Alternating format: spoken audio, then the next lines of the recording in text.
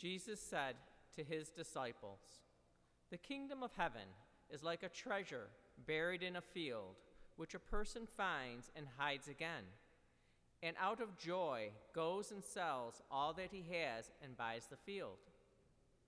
Again, the kingdom of heaven is like a merchant searching for fine pearls. When he finds a pearl of great price, he goes and sells all that he has and buys it. Again, the kingdom of heaven is like a net thrown into the sea, which collects fish of every kind.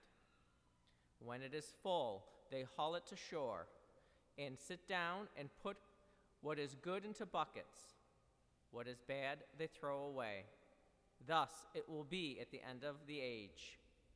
The angels will go out and separate the wicked from the righteous and throw them into the fiery furnace, where there will be wailing and grinding of teeth. Do you understand all these things? They answered, "Yes." And he replied, "Then every scribe who has been instructed in the kingdom of heaven is like the head of a household who brings from its storeroom both new and old." The Gospel of the Lord.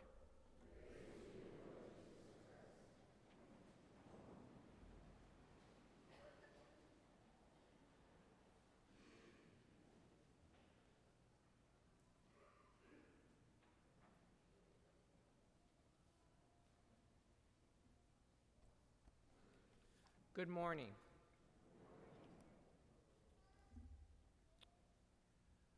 I was recently in North Carolina vacationing with my family. Every day, my wife and I walked the beach looking for little treasures, a pretty shell, some sea glass, or a fossil or two. So when I was reading the gospel for today, I started thinking about treasures. What exactly was Jesus trying to tell his followers and you and me today in this gospel? On the surface, we have three unrelated stories, but when we look deeper, we discover that Jesus is telling us about the kingdom of heaven. Jesus spoke in parables or stories because that is what the people of his day understood. Parables are used primarily by teachers when they are trying to change someone's mind or shift someone's focus of reality. Parables lead the person listening to the conclusion that you could not get there from here. In other words, one has to acquire a new way of looking at the world around them. The first two parables, easily understood by the people of Jesus' time, and maybe by many of us who heard stories of people in the 1920s or 1930s hiding their savings in coffee cans, in spaces behind walls, or under the floorboards, or even under a mattress. People will take things that are important to them and hide them, making sure they are secure from outside forces. They will also spend money to acquire things that they feel are important, like the example in the parable about the merchant and the pearl. He was willing to spend a considerable amount of his available assets to get what he wanted. The third parable is the one that throws a proverbial curveball. In the way that I understood it, the first message is that the kingdom of heaven is at hand. God is present in our world today.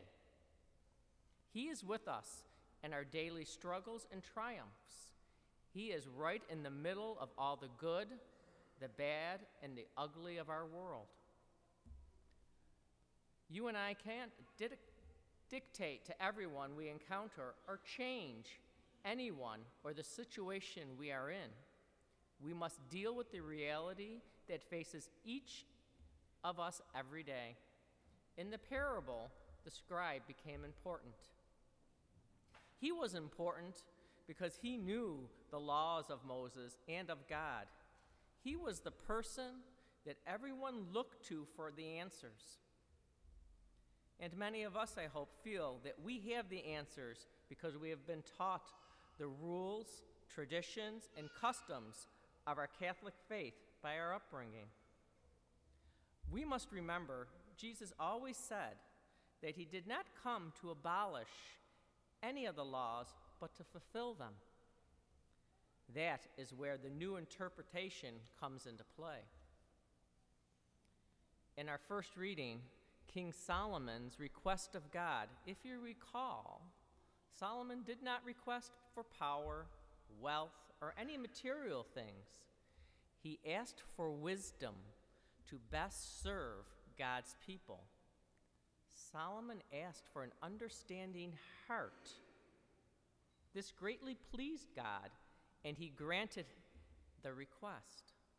That is exactly what Jesus showed his followers, as well as you and me, in all of his encounters.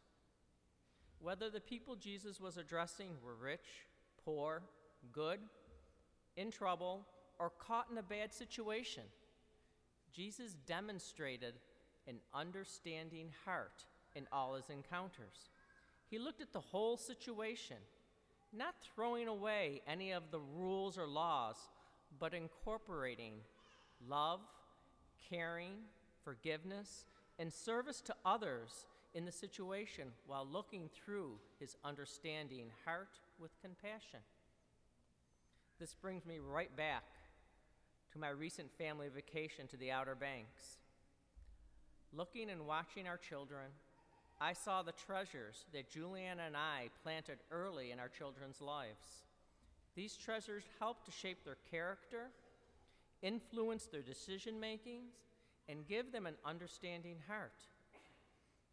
For us, this family was bittersweet because it brought back memories of the treasures that my mom and dad had planted in me and my siblings. As most of you are aware, my mom passed away earlier this month, and 2 short years ago, she had traveled with us to the Outer Banks to spend a week with my children, my brother, his wife, and his children.